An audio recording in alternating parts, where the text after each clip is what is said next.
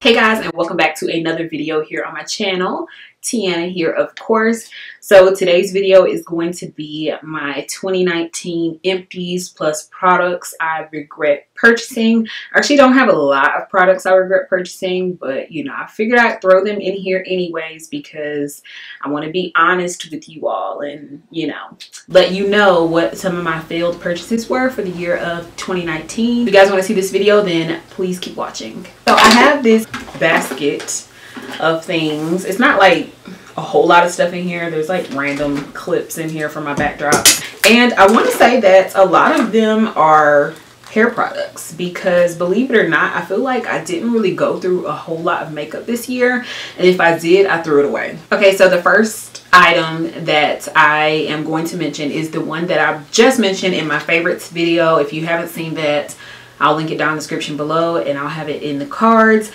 This is the OGX Extra Creamy Coconut Miracle Oil Body Wash, and this is an empty bottle, and I believe the one I showed in that video was also empty. I think, did I end up getting another bottle? I think I did get another bottle, but pretty much everything that I said in that video is the same thing I'm going to say now. Is I love this body wash. I have been repurchasing it. I believe this is my third bottle now. It is really thick, so a little does go a long way, so that way you can lather up, and it does make you feel really soft. As soon as you rinse it off, it smells really good, but it's not like a strong fragrance smell. And what I like about it is that it leaves me very soft, very moisturized, and it doesn't make me itch. So I love that. I think I'm going to continue to repurchase it. So I have noticed that you all, or just other people that randomly come to my channel, do find me by my hair videos. They are some of the most watched videos. I think I only have 2 or 3 hair related videos here on this channel, and I realized that they are some of the most watched videos on my channel. So I do try to still throw in hair care related information here and there through favorites videos, through these types of videos. But this product here is the Apogee Keratin 2-Minute Reconstructor, and this is a very popular product here on YouTube and just in general, because these products, or this is a popular line I should say, maybe not this particular product, but these products are really good for those times when you need a little extra protein in your hair, but you don't want to, you know, overload it with protein. Apogee does a really good job, and I think it's one of the most recommended protein treatments out there. Like every time I see someone recommend protein treatments for natural hair, it's always Apogee. And I even use these products on my relaxed hair, which was years ago. So I love these products.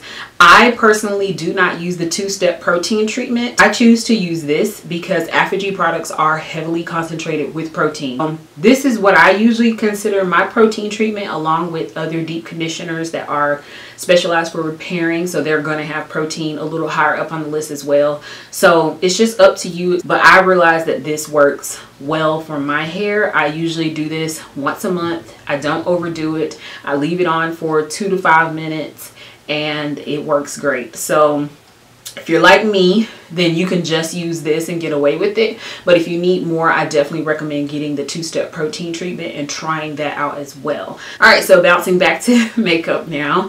This next product is the Milani Make It Last Setting Spray, and this is what it looks like. It's kind of grimy, sorry about that, but I really do like this setting spray. I think it's one of the ones that I actually reached for. I realized that I wasn't really reaching for setting spray, so I stopped spending money on like the Urban Decay ones, or you know, some of the more expensive ones like the MAC one. I just decided to just get a basic drugstore one, and I actually reached for this one quite a bit this year. So I don't know exactly if I'll repurchase, because to be honest, I don't notice that much of a difference when I use it versus when I don't use it. I feel like I still kind of get the same length of wear and overall coverage, and I find myself using this more in like the hotter months because I feel like it gives me like a nice cool down on my face, and it helps the highlight pop a little bit more. So I do like this product. I probably will repurchase it, but I don't think I'm going to be running to repurchase it right now. So my next product is a foundation, and I think I've expressed that I really did not like this foundation in a past video, but this is the CoverGirl Full Spectrum Matte Ambition All Day Shine Free Foundation. And as you guys can see, I pretty much have not touched this foundation since my review video. I think I used it probably all of like maybe 2 more times after the review that I did on this foundation. I'll have that linked down in the description box below so you can see my full thoughts and opinions on it. But I did not, the claims that they were saying that it was supposed to be matte and like it was supposed to last for a long time and just everything like that, I just didn't see it. You guys know in my favorites video I did mention that the concealer that goes with this, I think that came out with this, I don't know if it technically goes with this, but it is really good. I really do like their most recent released concealer, but this just did not do it for me. I don't know, I like the packaging, I think it's a nice packaging, but I don't think this is something that I'm going to be repurchasing. Okay, so the next product I'm going to mention is the L'Oreal Blow Dry Quick Dry Primer Spray. It says it cuts dry time and it is a heat protection. I did use all of this up, which I'm actually surprised because I have some very staple blow dry straightening products that I use now. I think this is a product that I tried out at the beginning of the year and I ended up using it all up. It does really work. So I will say that it definitely cuts the dry time in half. Like I noticed that I would just spray it on a section and it really did help with the dry time, especially for us natural women who have curly hair and you're having to detangle, you're having to, you know, go over the section over and over, and obviously that's going to be more manipulation, which could lead to more breakage and pulling of the hair. So getting a product like this is crucial when you are blow drying your hair. So this is a really good product. I would say that this is a good drugstore version of like the Kenra blow drying spray or even the Design Essentials blow dry primer, which is my staple now. I preferred that product over this, the Design Essentials one over this, because it gives a shine to the hair. So it gives you a little bit more moisture and a shine to the hair, kind of like a salon finish than this. I feel like this just kind of did its job, but it didn't add any extra moisture or shine, and it doesn't say that it will do that, but that's why I kind of like that over this. But if you are looking for something that is going to minimize dry time and it is inexpensive, then I would recommend this L'Oreal product because it does work. It just doesn't work as good as like a salon brand product, if that makes sense. So I don't think I'll be repurchasing this. Okay, so my next product is the Smashbox Studio Skin 15-Hour Wear Hydrating Foundation. And I mentioned this in my review of the mattifying foundation that I was pretty much on the last leg of this. And as you can see, there is pretty much nothing left in this bottle. This is the time of year that I would wear this foundation out. Pretty much all the way up into spring and summer months, I would be wearing this foundation. This foundation is really good. I've actually had it for quite some time. I don't remember if I repurchased it or not. I cannot remember. I don't know if this has been the only bottle that I've had of this. I believe it has been. And it's lasted for quite a while, but of course that's because I do have other foundations. I only wear this in a certain time of year as well. So of course that's probably why it's lasted a lot longer than some of my other foundations. I feel like this falls in between, having tried both the Lancome and the NARS Natural Radiant foundation. I feel like this falls right in between the two because the Lancome, I don't get as oily and it's not, I feel like, as hydrating as this, but then I feel like with the NARS it's very luminous on me personally. The NARS is, but this is not. It's right in the middle of those two. So I do really like this foundation. I'm kind of stuck right now. I'm not exactly sure if I'm going to repurchase it because it's not really something I've been missing, if I'm being completely honest. Like there's just so many, like I'm looking at my foundations right now and I have probably about 20 foundations on top of my drawers here and it's just crazy. So I've been trying to use and rotate my foundations out and I want to get some use out of some of my other foundations, but I will let you all know when I do repurchase it. So the next product that I have here is the Shea Moisture Raw Shea Butter Extra Moisture Detangler. And this is really, really, really good, especially if you have natural hair that tends to get tangled. This, just a little bit of it and rubbing it on, just rubbing it on your palms and putting it on a section will make your detangling process a lot smoother. It is infused with raw shea butter, which is really nice, as we all know that that is a very moisturizing product. It really did help me when I was detangling my hair. I will say that when I first bought this product, I didn't use it as much for detangling as I did for just like adding shine and just overall just ease of manipulating my hair, but not necessarily detangling. Once I started using it for its main purpose, that's when I really fell in love with this product, and I ended up repurchasing it. So I probably will repurchase it. I haven't really been needing a product to detangle at this point, because I usually detangle with like my conditioner in the shower with water and conditioner. So this is kind of like a good product after you get out of the shower. Like maybe you want to do a slick back bun, or maybe you just, you know, you kind of let your hair dry a little bit and you want to add something with water.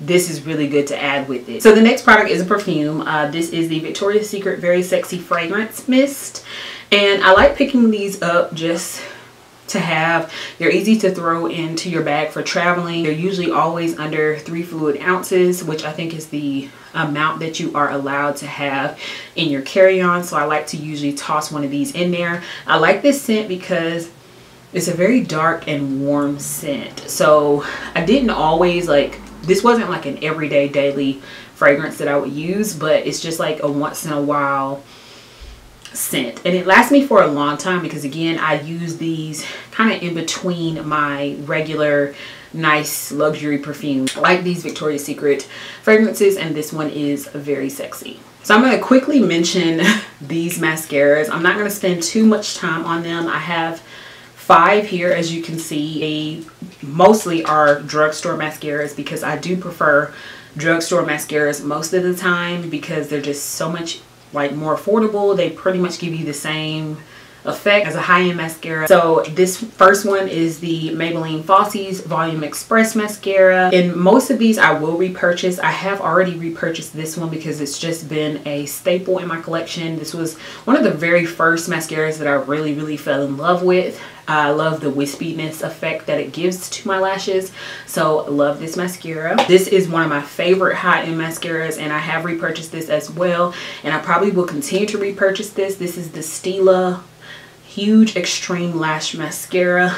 This one's really good. This, I will say, does tend to beat out some of my drugstore mascaras, only because it gives kind of like all of the effects in one. Like sometimes you know how you'll have to get a mascara for lengthening or separation, one for clumping, one for volume, and this I feel like does everything in one. Like I can use it for my top lashes if I want some volume, some thickness, some length, and also for my bottom lashes to give like a nice separation but still adding color and volume to those lashes on my lower lash line as well. So love this mascara. Probably will continue repurchasing this one. The next one is the L'Oreal Voluminous False Fiber Lashes Waterproof Mascara, and I think I did end up repurchasing this one, but it was by mistake because I actually did not have a mascara that day, and I went somewhere and this was the only one that I saw that I knew that I kind of really liked, and I just picked it up.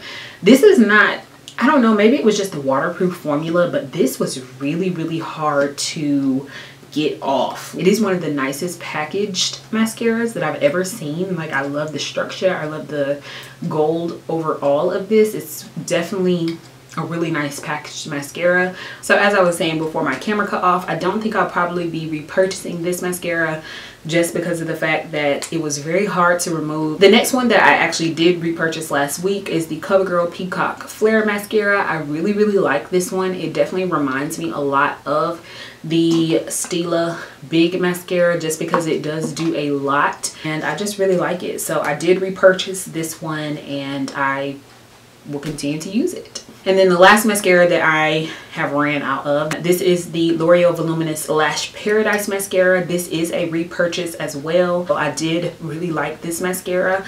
I noticed that I do get a lot of volume with this mascara, which is its main purpose. This is one of my favorite mascaras when it comes to just volume at the drugstore. This one's a go-to. My next product is the Milani Prime Shield Face Primer, and it's all out. And I'm surprised that I actually have not repurchased this product. I think it's probably because I have not been using primer on a daily basis recently. It's kind of become like the setting spray to me. I feel like with foundation, concealer, and setting powder, I haven't really noticed where the primer is really doing much, especially in the cooler months. Now in the warmer months, I feel like, okay, yeah, if I apply a mattifying primer, I really want to make sure my skin is matte before I even apply my foundation in an effort to do that. But recently I just have not been reaching for primer, so this was one of my favorite primers at the drugstore. I feel like it really reminds me a lot of the Smashbox primers, and it does. It has that same consistency. I feel like most of the primers that I was using weren't making that much of a difference, and it was just me applying all over face powder, setting my concealer with powder, and all of that was really making the longevity of my foundation last. I don't know. I definitely think I'll probably repurchase this again in the future because I know it is a staple at the drugstore, but not right now. Okay, so the last empty that I have to mention is this NYX Can't Stop Won't Stop Matte Primer. This primer, I will say, definitely will make you 100% matte. It reminds me a lot of the Becca Priming Perfector, I believe is what that one was called. But for some reason, I do not know why, this primer got really hard on the inside of the tube here, and it would not squeeze out. Probably after 2 or 3 uses, it stopped squeezing out. Like, it seemed like it may have gotten clogged, so I was taking like pins, everything, trying to unclog it, but that wasn't the issue. It's just like it swelled up on the inside and it would not condense itself down small enough to come through this tiny little hole in here. So what I did was I cut a hole on the other side over here, and that worked for probably 2 more uses, and then it ended up getting really hard. If you guys can see that, like, it's literally chiclets coming out. Like, look at that. Like, it's ridiculous. Like, what is this? And so I'm not exactly sure what happened with this. I don't know if it's a certain ingredient inside of that primer that is causing it to harden, but to me that was kind of alarming, and I didn't necessarily want to use it or want to repurchase it after that because it was just so hard to get out of the container as it was, and then it just completely hardened. Now I don't know if the hardening kind of sped up when I cut this open, but I will say that I've left the cap off of this before. I've left the cap off of my other primers that are over there, and I've never experienced any like intense hardening and crumbling on the inside of this, and it was just really weird. I feel like it had already hardened before I had even cut this side out. I feel like this part had already kind of hardened, which is why it wasn't squeezing out. So I'm not exactly sure what happened with this primer, but the uses that I did get out of it, I really did like it. My only gripe was that it was too matte to go along with the foundation, which is really matte as well. You guys know I've said in the past that that foundation is one of my most drying drugstore foundations that I own, and I feel like this was like really drying as well. So if you try to pair the two together, you are going to be dry. That would be the only thing I would say about the combination of the two, but using this with maybe a more luminous foundation that you want to last for a little bit longer probably would work. I don't think I'm going to repurchase because it was just too much of a hassle. I don't want to take the risk again that I will have to be trying to really squeeze it out. I like products that are super convenient. So I lied. My last product is this NYX Butter Gloss in the shade Praline. You guys know that I Love these butter glosses. I think they're really convenient. They're really nice for travel. They are just really good to just have in your purse on an everyday basis. And I don't want to use my Fenty gloss. I always reach for one of these. They're very inexpensive. I want to say they're like $4 to $5, and they come in a lot of shades. Okay guys, so that finally brings this Empties video to a close. This has taken me a long time to film because my battery has kept dying. My card became full, so I just had to keep getting up and doing stuff and coming back for 10 minutes and all of that. But of course you don't notice any of that, which is the beauty of editing. So I hope you guys enjoyed this video today. I can't believe I collected all of these Empties. I probably have collected even more because I threw out a lot of stuff. If you guys did like this video, please give it a thumbs up so I know that you did, and also please subscribe if you're not. I would love to see you back for another video, and hit the notification bell so you do know when I upload my next video. As always, thank you guys so much for watching, and I'll see you guys in my next video. Bye.